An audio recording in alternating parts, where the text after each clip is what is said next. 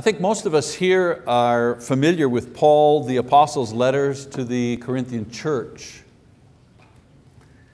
The Corinthian church was a congregation that had been blessed with many talented ministers and teachers, some of whom had received the power to exercise miraculous gifts. In that church, there were those who could speak in tongues and prophecy and do healings and so on and so forth. Unfortunately, they were using these very powers to elevate themselves and compete for position and power in the church. And so in his letter to them, Paul the Apostle compares the results of different groups' efforts to use their wisdom and their power to solve man's problems, and he compares these to the results that God has achieved through His wisdom and His power in Christ in solving man's problems. So Paul is trying to humble these people there at Corinth who are puffed up in pride.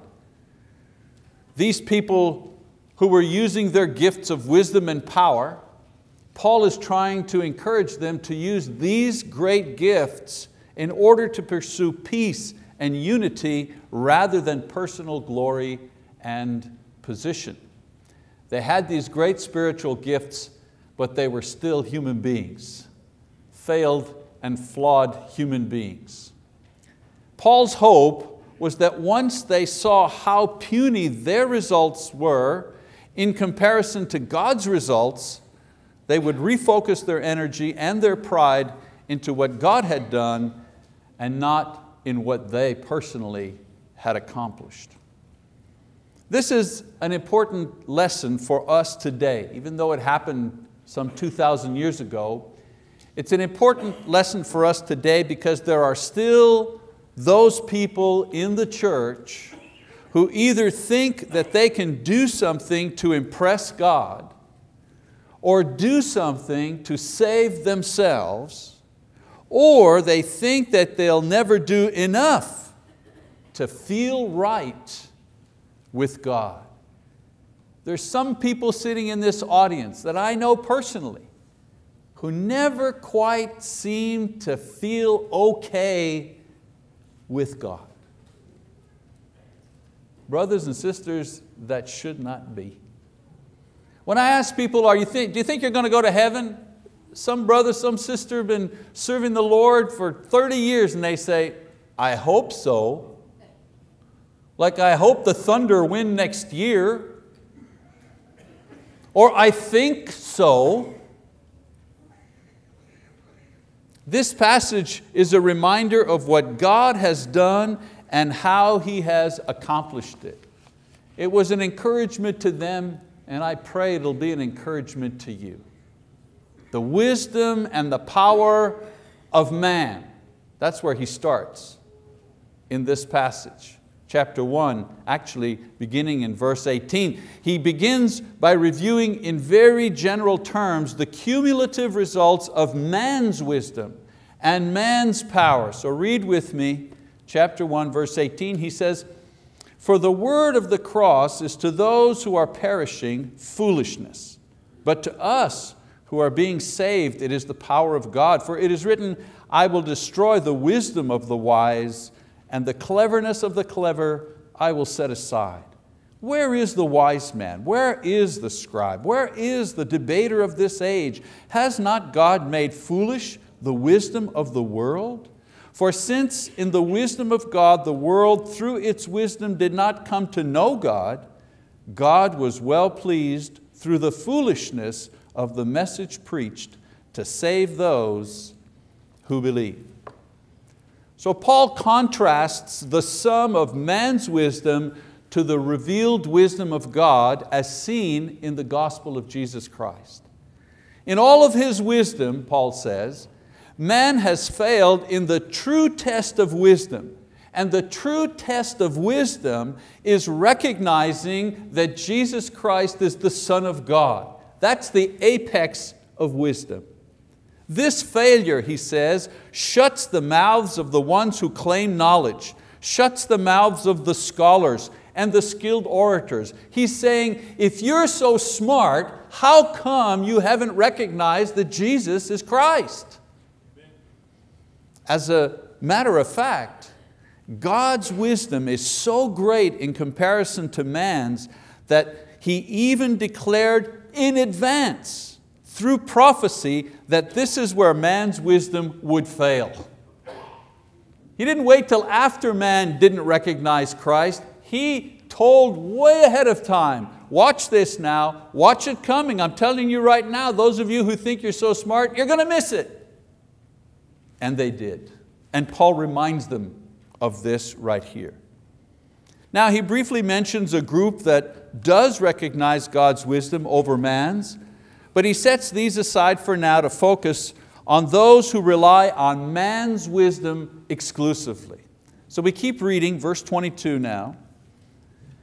He says, "For indeed Jews ask for signs and Greeks search for wisdom. But we preach Christ crucified, to Jews a stumbling block and to Gentiles foolishness. But to those who are the called, both Jews and Greeks, Christ, the power of God and the wisdom of God. Because the foolishness of God is wiser than men, and the weakness of God is stronger than men." So here Paul goes into specifics concerning man's failure in using his own wisdom. He starts with the Jews. He says, the Jews, they ask for signs. Now it's not that Jesus did not give the Jews signs in the form of miracles and fulfilled prophecy and teachings, and of course the ultimate sign, the resurrection.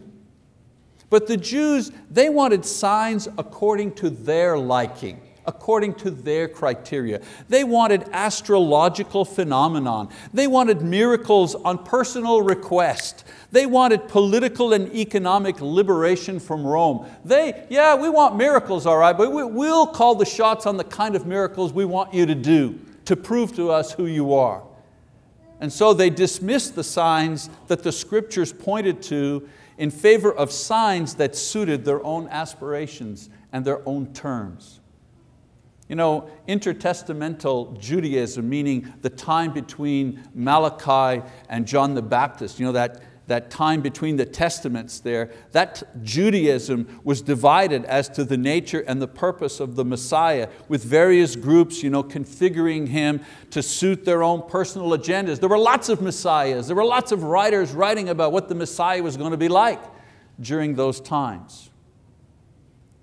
But Paul tells them, you, the Jews, you ignored the signs promised by the prophets and given in Christ in favor of your own vision as to who the Christ should be.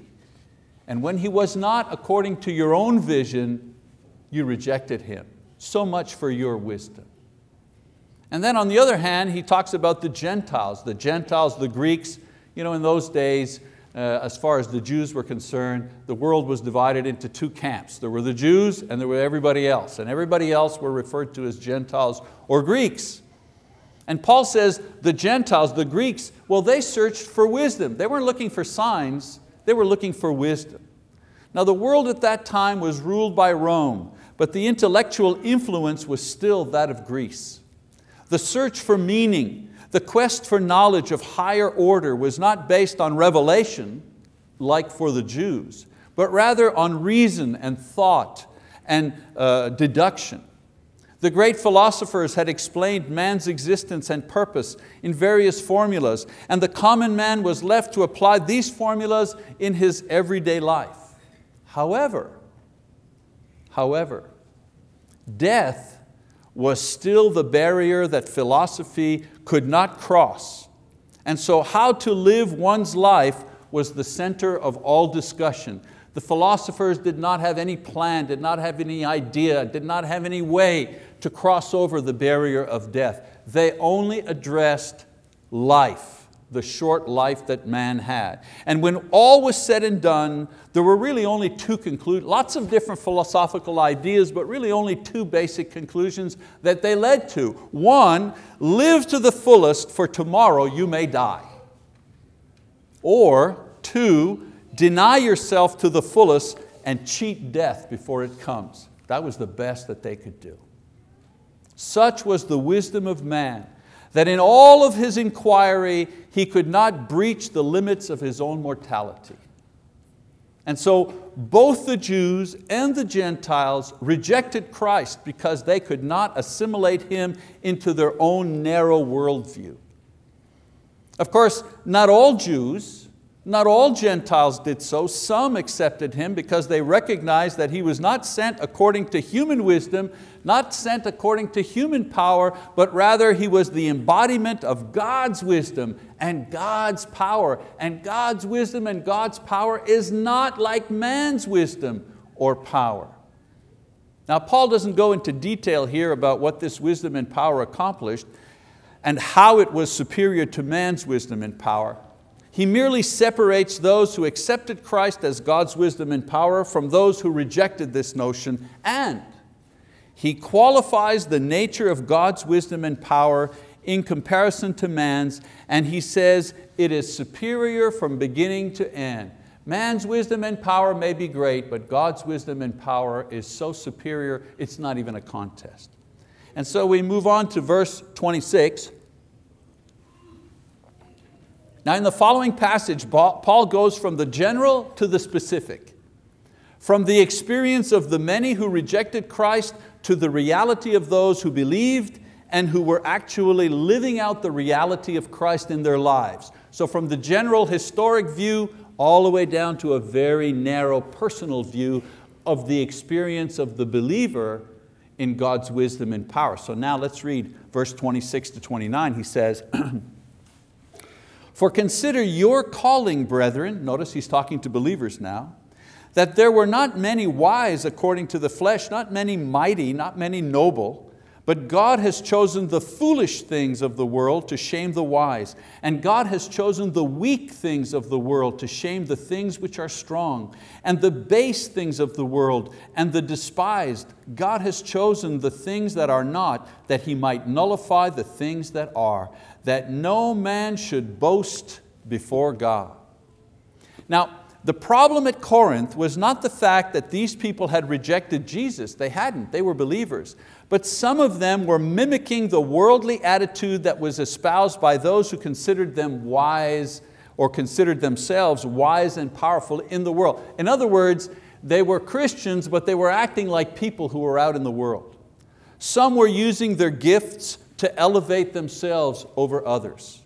Some were creating division by gathering disciples around themselves, as was the custom of both Jewish rabbis and Greek philosophers. And so people in the church who had the gift of speaking or the gift of wisdom would try to gather people around themselves to get a following.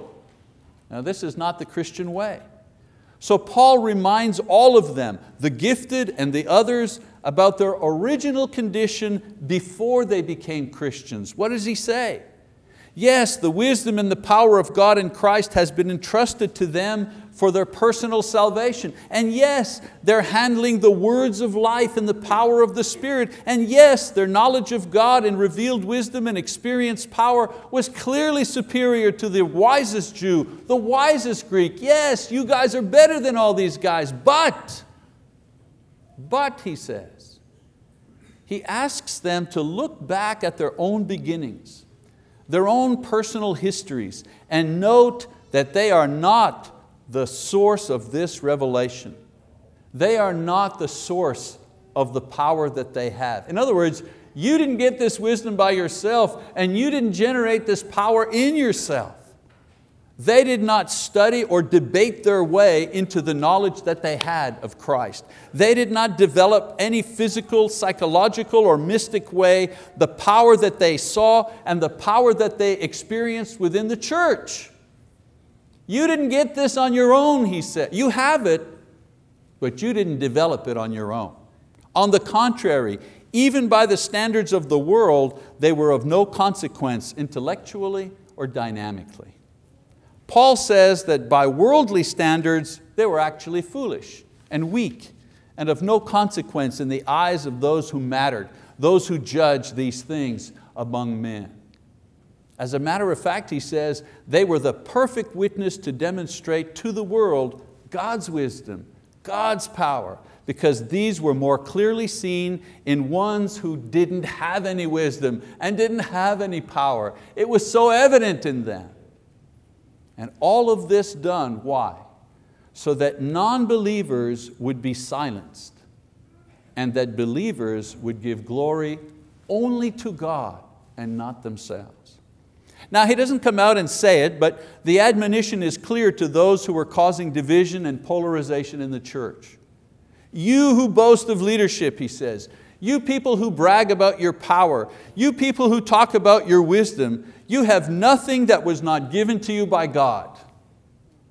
And if it was given to you by God, the result should be humility, not boasting. Now we know that boasting is of pride, and pride is a false sense of personal worth. If you had nothing and all you have now comes from God, then there really is no cause for pride or boasting. The only thing you can really do when you receive these gifts from God is to give thanks in humble gratitude. So Paul is going to go on later on to outline how the gifts given to the Corinthians ought to be used in the building up of the church. But he's going to finish this section by actually describing the nature of the wisdom and the power that God has expressed in Christ. And so he talks about the wisdom and power of God in the last couple of verses of this section. Now so far Paul has spoken of the emptiness of the wisdom and power of unbelievers, the misuse of the wisdom and power given to the Christians at Corinth.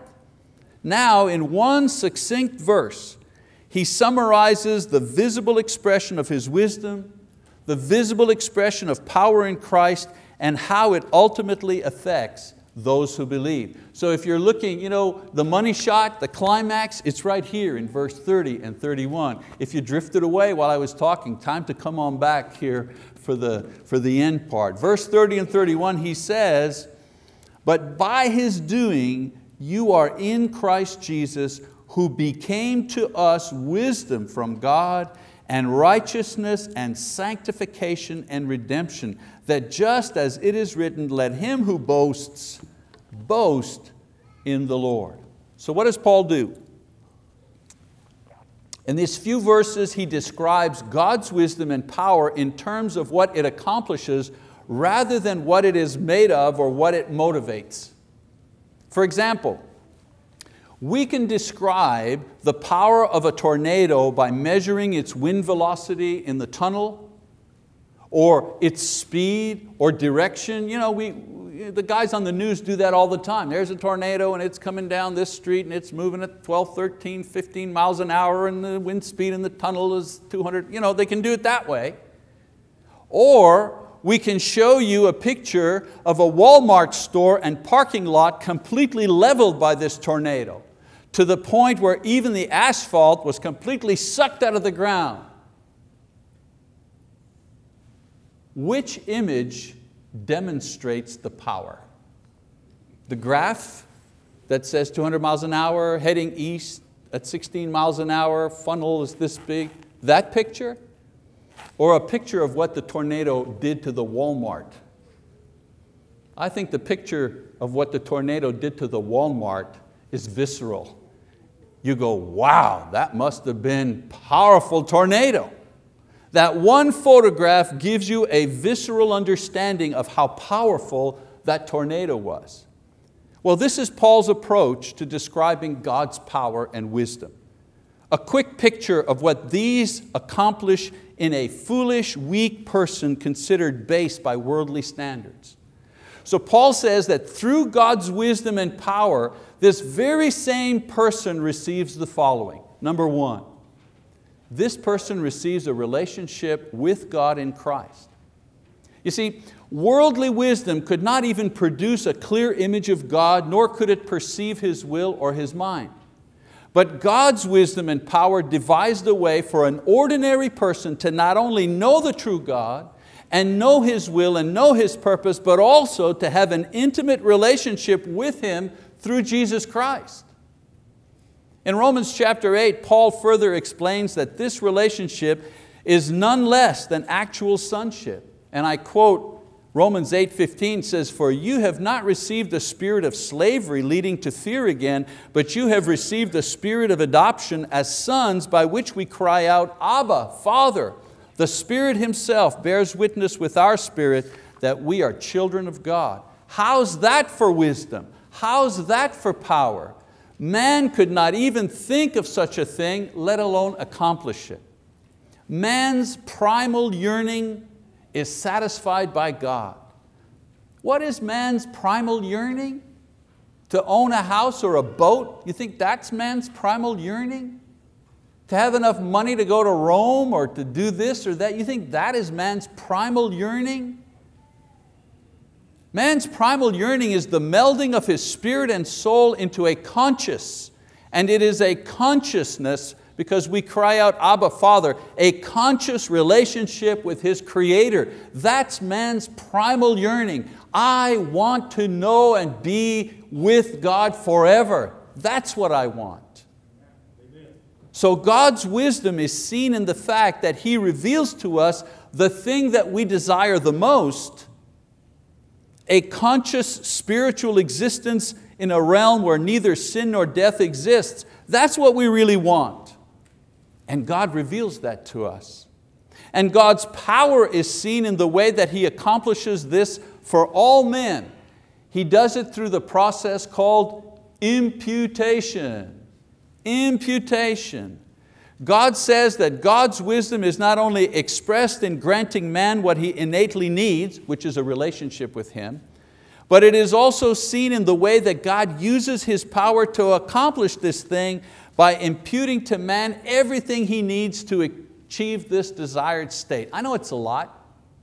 I know it's a lot. God gives us the knowledge of what we need. He reveals what we need, and He equips us to have what we need. Now the word impute means to credit someone with something, whether they deserve it or not. For example, one in authority by imputation empowers somebody else with some position.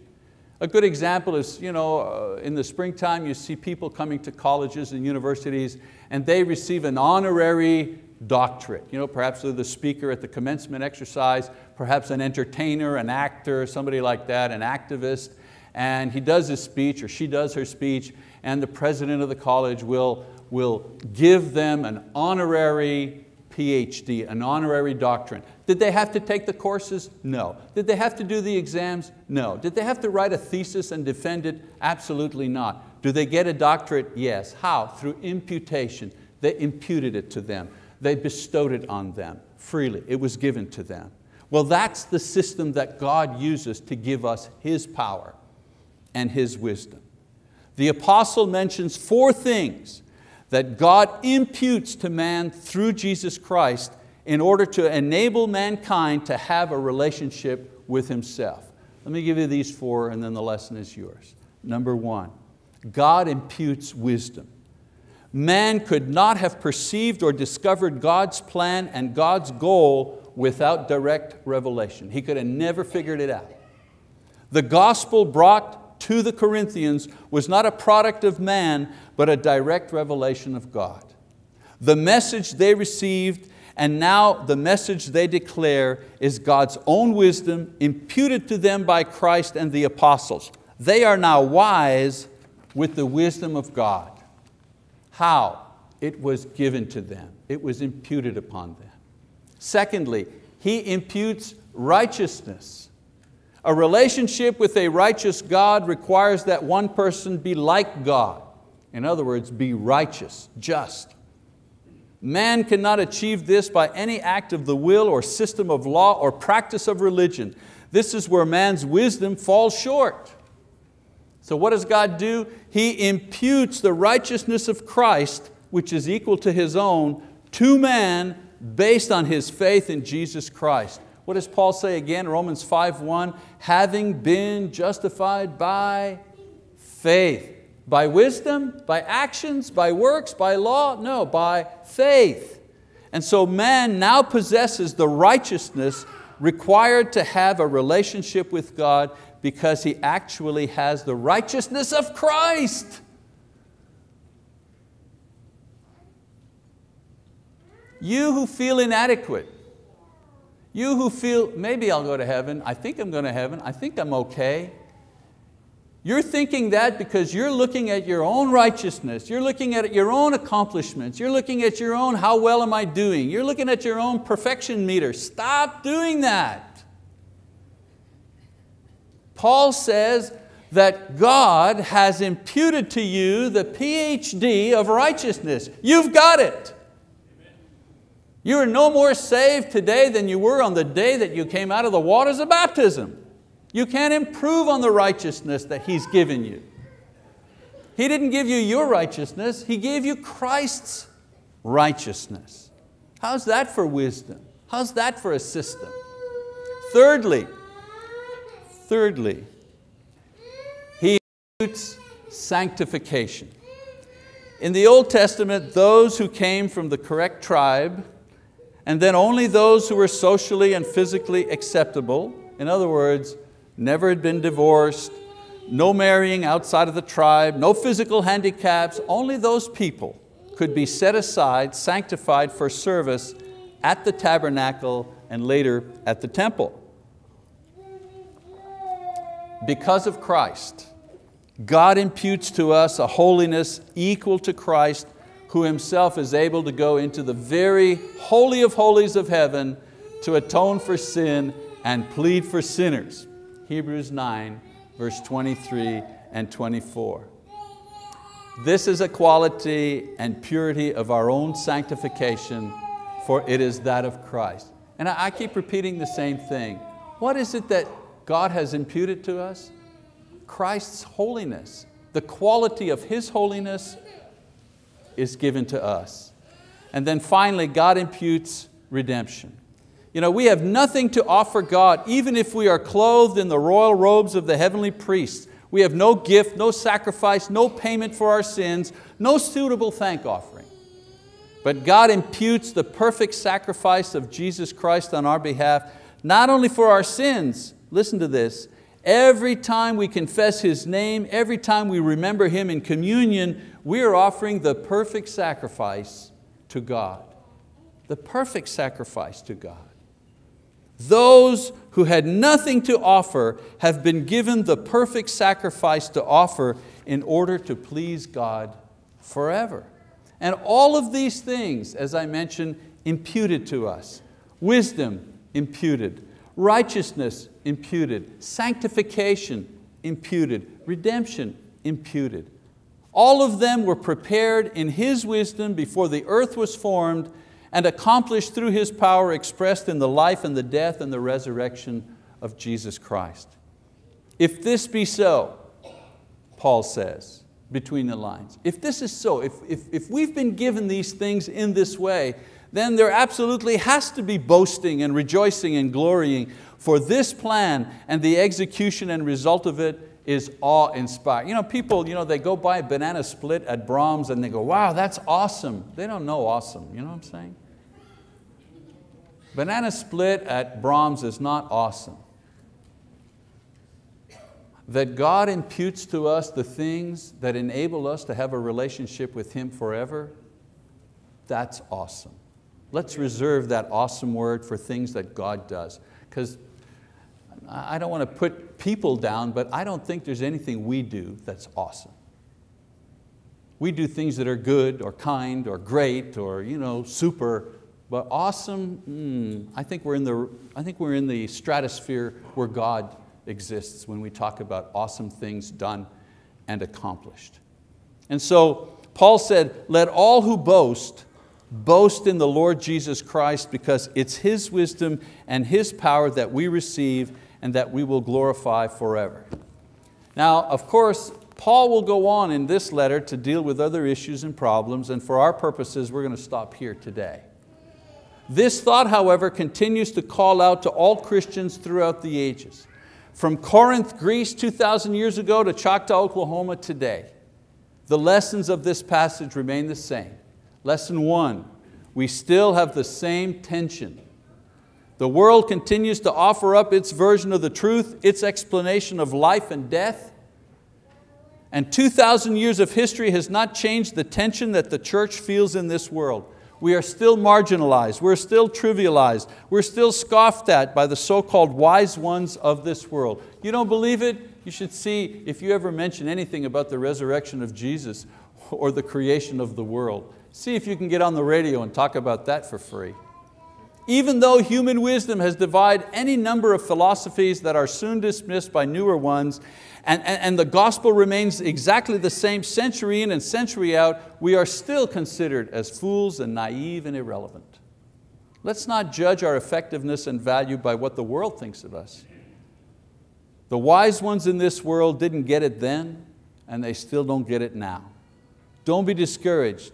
They'll only get it when their knees are bending at Jesus' return, and then it'll be too late. We'll see who is wise then. Lesson number 2, we still have the same solution.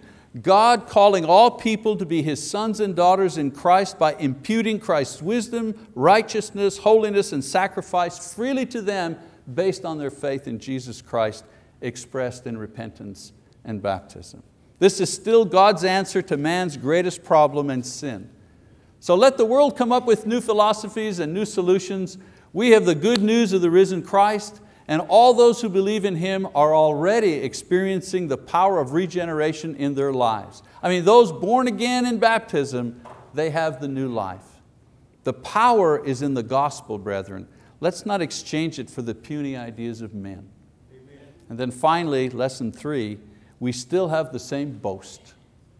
Still have the same boast. Yes, the world is exploring outer space. Yes, I can talk to somebody in Russia through a little machine with no wires that fits into my pocket. Yes, there are new medicines that will help me and you perhaps live to 100 years, maybe.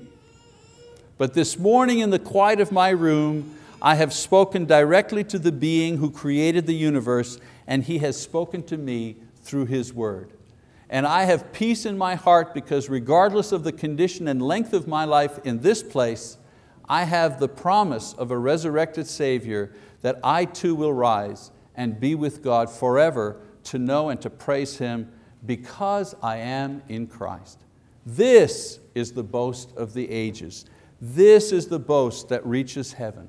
And so my brothers and so my sisters, boast in the wisdom and power of God in Christ, brethren. This boast will never make you ashamed. And as I finish this morning, I ask you, can you make this boast? Can you make this boast? If you can, then cling to it and hold to it and stop saying, I think and maybe and I hope. You have it, it's yours. It's always been yours. And if you cannot make this boast, then I encourage you to come forward and receive from Christ the wisdom and righteousness and sanctification and redemption that will enable you to have an eternal life with God in heaven. And we do that by confessing Jesus, repenting of our sins, and being baptized.